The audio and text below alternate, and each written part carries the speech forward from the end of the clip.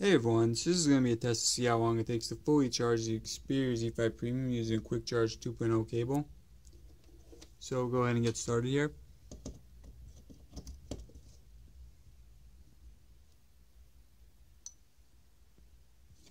And this should be at 0 or 1%. We'll just check to make sure.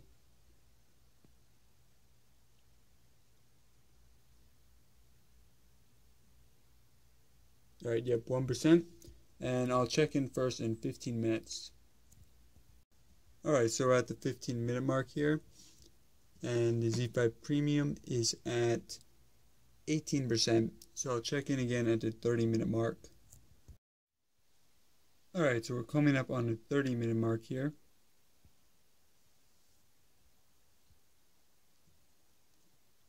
And 37%. Next time I'll check in will be at the 1 hour mark.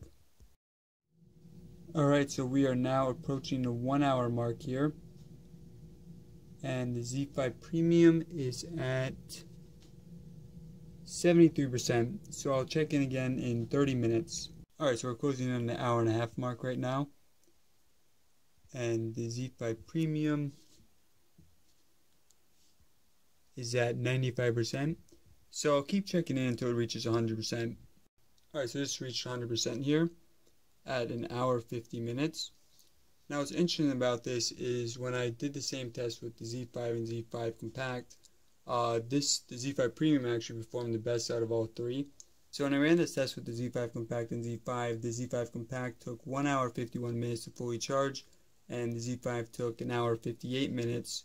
But what's interesting is that the Z5 Compact has a 2700 capacity battery, the Z5 has a 2900 capacity, and the Z5 Premium has a 3430 capacity battery.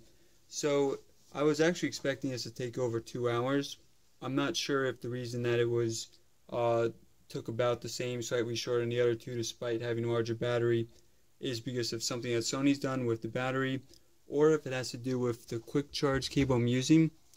So with this, I'm using, with the Z5 Premium, I'm just using what Sony had supplied in the box for the Z5 Premium. Now, not all of the Z5 Premiums have this cable.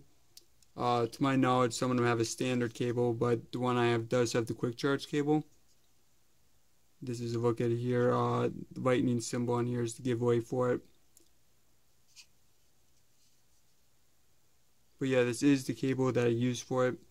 With the Z5 and Z5 Premium, use an AUX cable, but after doing this test, I think that I'll redo those and use the official Sony cable. So yeah, everyone, thanks for watching. Hopefully you all found this video helpful. And if you have any video requests, please let me know in the comment section below.